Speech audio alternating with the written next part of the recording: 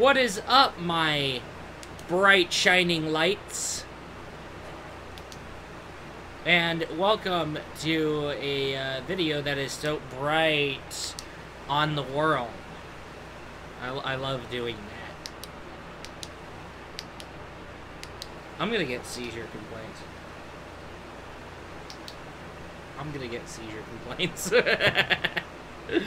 Wow.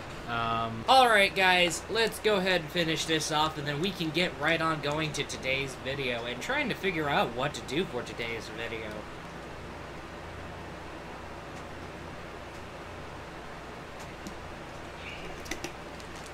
See? It wasn't so bad. Look at this.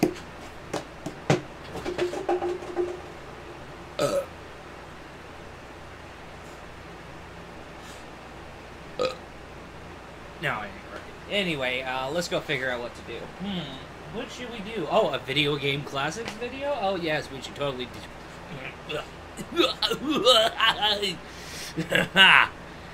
I caught myself before I coughed. See?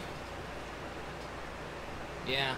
But no, seriously, let's do a video game classics video, because let's go ahead and take a look at a puzzle game, ladies and gentlemen. Oh, hey, a Taito puzzle game.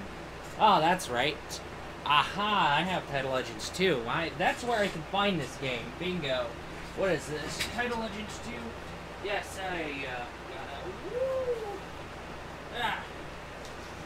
Okay. Taito Legends 2. So let's look at what's in the Taito Legends 2 situation here. Alright, Cleopatra fortune. Yeah, I was beating around the bush, but you know you gotta get the expedition for the video, yo. Okay, let's keep right on going. Oh, and sorry that fan was on. You know, summer and all that. Oh man, look at that breeze. Yeah, that's summer for you. Anyway, let's keep right on going. Okay, so Cleopatra fortune. Oh, hey, there's nice to have a screenshot of that game here. You're doing me a favor, guys. Okay, so Cleopatra fortune is a puzzle game that stars Taito's lovely Patraco. So, yes, who is Patraco? If you have played Pucci Karat and entered in that secret code, you probably got a glimpse of her. Alright, simple as that. But however, Patraco had her own game called Cleopatra Fortune, and it is a puzzle game where it is centered around ancient Egypt. And the idea of it is to become kind of unique compared to Tetris. Okay, yeah, compare it to Tetris, say it's the same as Tetris, but... Give me a second. Let's say it's the same as Tetris, but however, it plays heavily differently from Tetris. And that's where I am about to show you. And, yeah, let's go fire up the game and show what I'm... And I could give much of a visual elaboration. Let's go ahead and let's go ahead and do things. So, yeah, let's go. Let's go. Let's do things. All right, now let's go ahead and load this up on the PS2 and get it all figured out. Okay. Don't care.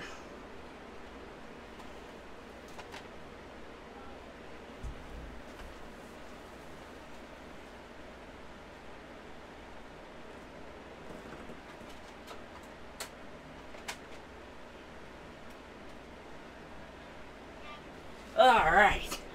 Okay, here we go. Sorry you won't get to hear the... Oh, you get to hear the... Oh, you get to hear the... And then... Yeah, that's crazy. I love it. Gotta love that. Alright, so now we found ourselves at Cleopatra Fortune. Whoa, that is some nice, fancy-looking intro right there. Oh, wow, that is crazy. And I gotta love that sound chip. Oh, yeah, that's nice. Alright. So let's go ahead and insert our credit, and yeah, let's go one player. We're not playing. And we'll start off on easy. So let me go ahead and run you through the basics of Cleopatra Fortune. Now, like Tetris, you can get things cleared out in a straight line.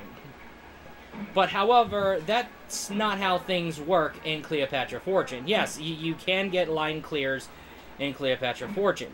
But that's not where the game shines. That's not where you get your scores in Cleopatra Fortune. Now, another thing to keep in mind around here, yes, there are perfects. And not only do they give you bonus points, but they give you character artwork for Patraco, the character who is pretty much cheering on for you on the left screen, the left bottom side of the screen. That's right. Let's go ahead. So, when it comes to treasure in Cleopatra Fortune, you have to bury the treasure if you want to clear off any treasure. Now, you don't have to worry about straight lines or anything, and that's going to be wonderful. Okay, so we will go ahead and get things going straight. And boom, and yeah. If you want to see, you can also clear treasure by absolutely burying it with the blocks. So the more treasure that is buried under the blocks, the more of the clear, the more of the points. And that's the scoring system for Cleopatra Fortune. Alright, simple, right? But you have to keep in mind the curveballs. That's right. There's mummies. And there's different kinds of blocks like we've just seen at the end of our introducing. I think near the end of our introducing. But yeah, the shapes of the blocks, they vary. There's more variations than what we just saw. Not only that, there's mummies. And how can we get rid of those mummies? Well, to get rid of those mummies, you have to bury the mummies with treasure. And make sure no blocks are blocking each other. So that means you have to bury the treasure with the mummy in order to basically get rid of the mummy. Simple as that, right? Let's get right on going further into the score run, and let's all enjoy life. See what I mean by there's gonna be curveballs? See, look, I got hit with these goddamn variances. Oh man, this is not... Okay, here we go. Now we're back into the fray. Oh, yes. And now let's see if we can get a perfect through there. And we will go ahead and do that. I think we got everything set up. Oh! Whoa! Hey! What is that? Did we just saw? Oh, hey. Yeah, I mean, gotta get your education. You gotta get your education. Hey! Whoa! Oh, damn. That... Yep, she really going for waifu of the year right there. Woo! Damn, that's a... Yep, she really going for waifu, man. She really going for waifu. Anyway, let's get right on going. Cleopatra Fortune's gameplay mostly revolves around the idea of burying treasures.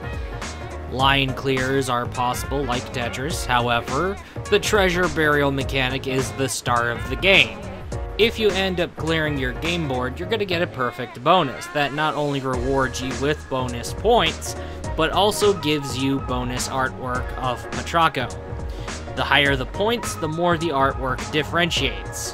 There is a power-up I was able to get a hold of, which is this flashing pyramid.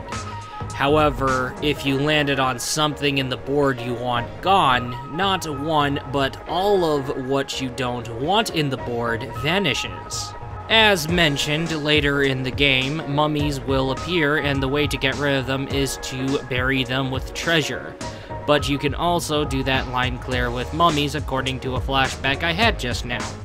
Good timing for that flashback, though. Gotta love that flashbacks, man. Where did I find this game? Well, I found it in Taito Legends 2 for both PC and PlayStation 2. However, I conducted research about the game through eBay, and I was able to confirm that there is a PlayStation 1 version and an allegedly Japanese exclusive Sega Saturn version. The intro sequence is super fancy. However, the background music playing while I was having a blast became really catchy and brilliantly orchestrated. Patraco, who is the star of the game, becomes enjoyable to have around, especially when it comes to her antics and her cutesy sounds. The design of the game not only remains to carry that visual representation throughout, but becomes strong for its time. The gameplay mechanics and Patraco are actually the best of the game. The gameplay mechanics are really intriguing and executed very well. There is nothing I can nag on about the game. So, hey, I really like it. There's nothing wrong with the game that I found so far. Wow. If you're looking for a puzzle game or a Tetris clone that's going to definitely stand out from all the other puzzle games, Cleopatra Fortune is definitely that game. This game should be re-released on the latest consoles. You cannot miss out on this game. That is all I gotta say, and give Cleopatra Fortune a shot. It is definitely worth your time. That's all, and I will be looking forward to you in the next video. I'm sounding all goofy all of a sudden. Sorry. I'll see you in the next video, though.